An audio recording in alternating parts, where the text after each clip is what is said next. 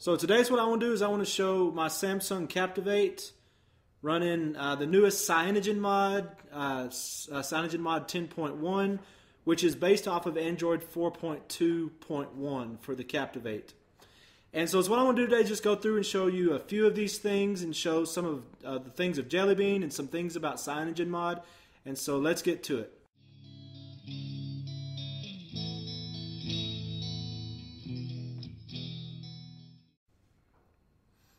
Okay, so I'm going to go ahead and turn on the phone here, and you'll notice immediately, here's one difference with Jelly Bean, is with the newest Jelly Bean 4.2, you have these lock screen widgets.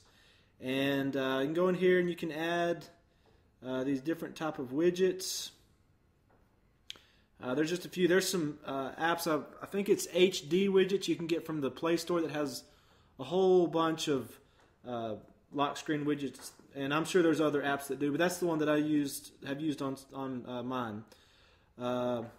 So also from the lock screen, you can scroll, well, you can go to the right and open directly up into your camera.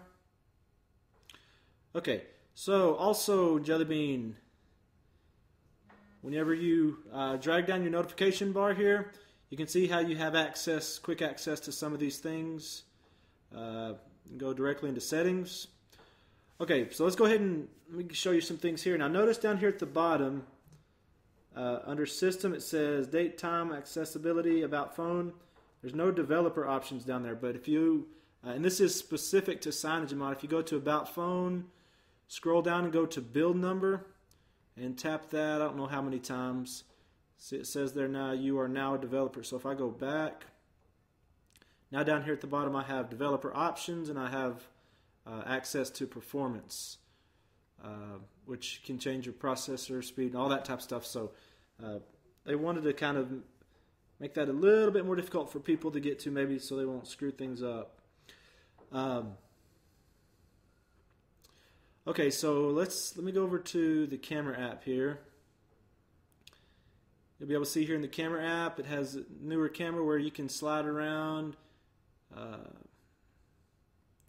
I can go to different things here real quickly. I can go to different settings there. I can go to settings, change those types of things.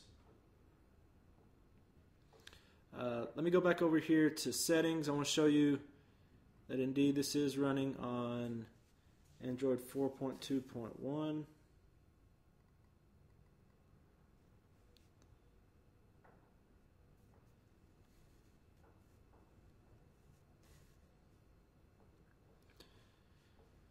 So there you go. There's probably more things I could show you on here, but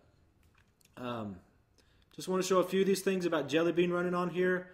You know, I think people will probably assume that a phone this old wouldn't be able to run Jelly Bean, but it's running it smooth. Seems to be working just fine on here.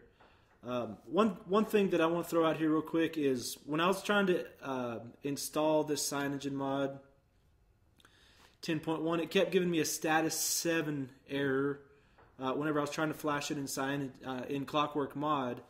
And it's what I had to do was go and download the glitch kernel and installed that kernel, rebooted, then went back into ClockworkMod, and then I was able to install it after that. So if you're having those kind of problems, that might be something you could do to kind of help you with that. I hope you enjoyed this video today. I'm definitely enjoying Jelly Bean on this phone and on other phones that I have. If you've enjoyed this video, give me a thumbs up. Thanks for watching. See you.